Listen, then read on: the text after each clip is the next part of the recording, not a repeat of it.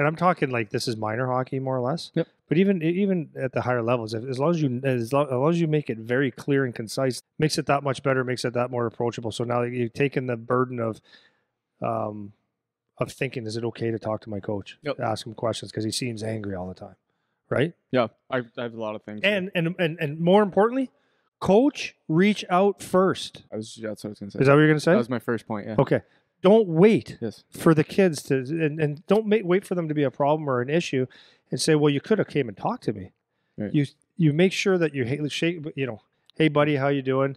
Listen to you're their coach, man. It's your responsibility. It's your responsibility, but As you're coach. their coach. Yeah. And you should want to get the best out of them, and you need to be the adult or the professional if you're at the professional levels to reach out first. Yep. You're the leader. Makes everything a good, safe place. Go. You had some shit? Yeah, I do. I got one I'm going to save to the end, but this is kind of related to this now. So first thing, I was just thinking while you're talking to how much this relates to parenting too. It's the same thing. Like 101. It's the same thing. Like if you want your kid to talk to you, if you want to know what's going on in your kid's life as they're developing, you have to communicate and you have to initiate the communication. Yep. And that's where I was going to make that point. Yep. As mom and dad, you have to go talk first. You have to let them know that they can talk to you. If you're a distant parent, your kid's not going to think they can talk to you ever, man.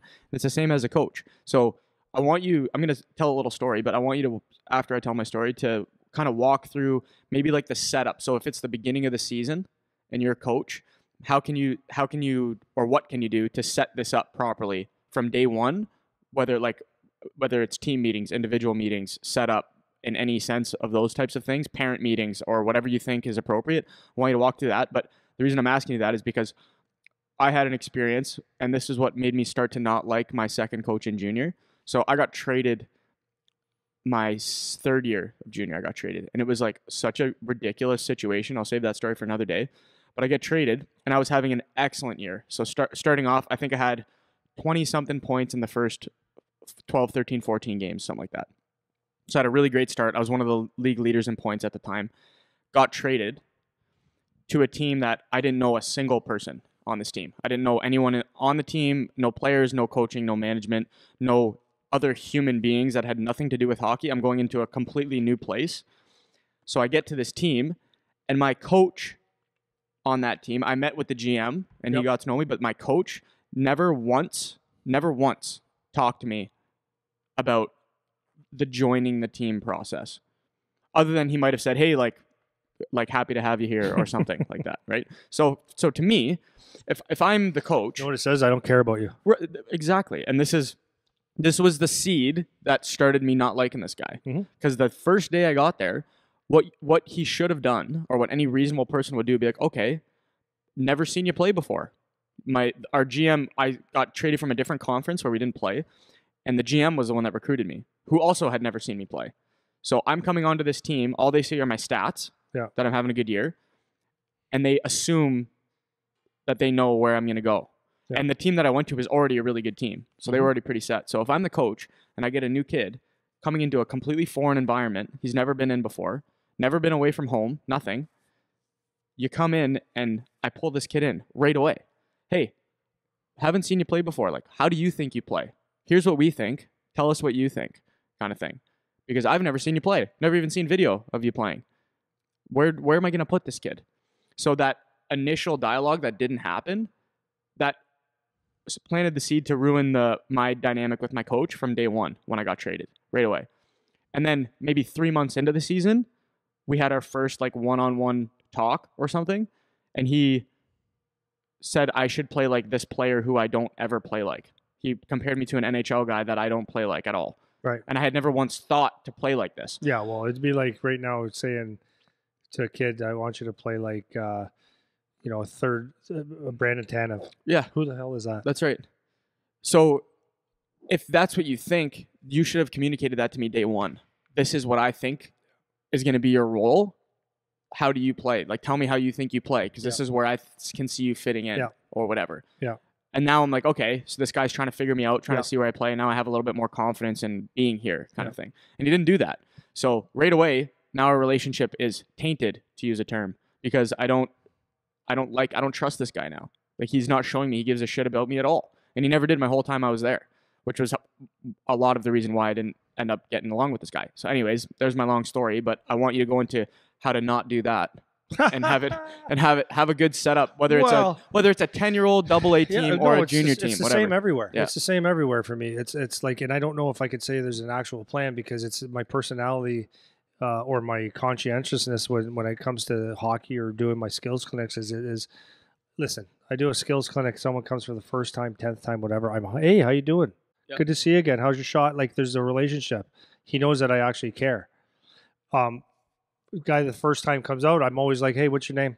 Or good to see you. Thanks for coming out. Just need you to work hard. I might even give him a detail of what the clinic's going to be like. Yep.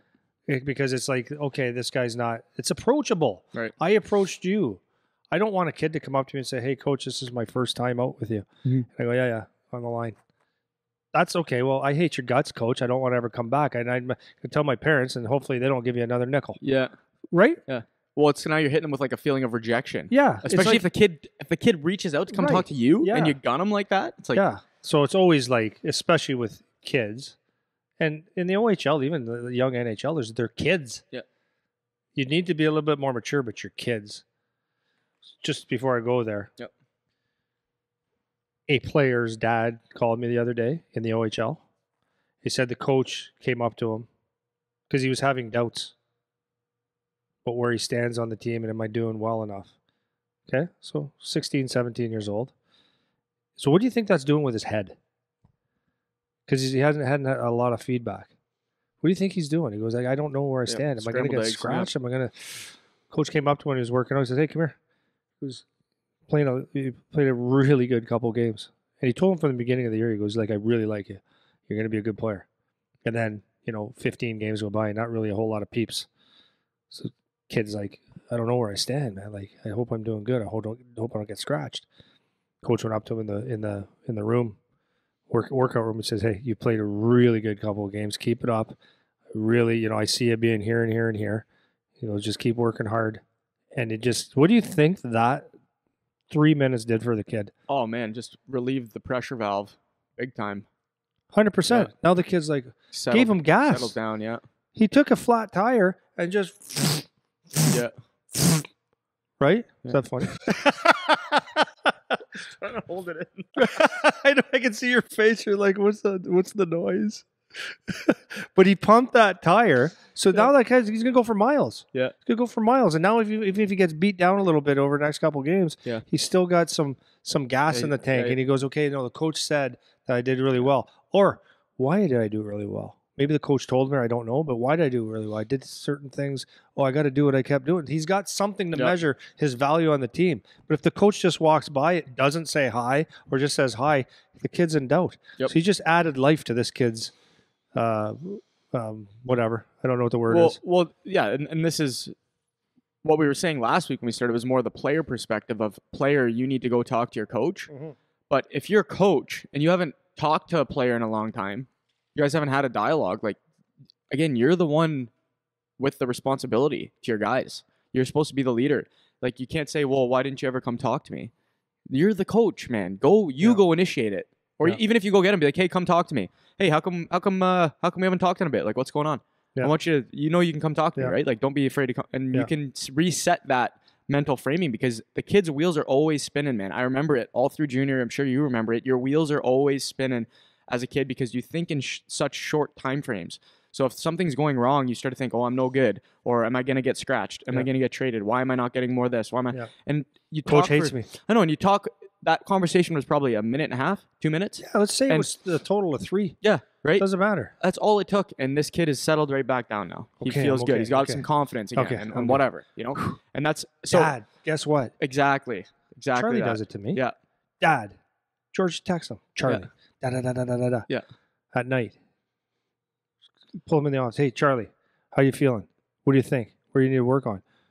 That's like, man, that's gold. Yeah. Okay. So I want to play for you. So give me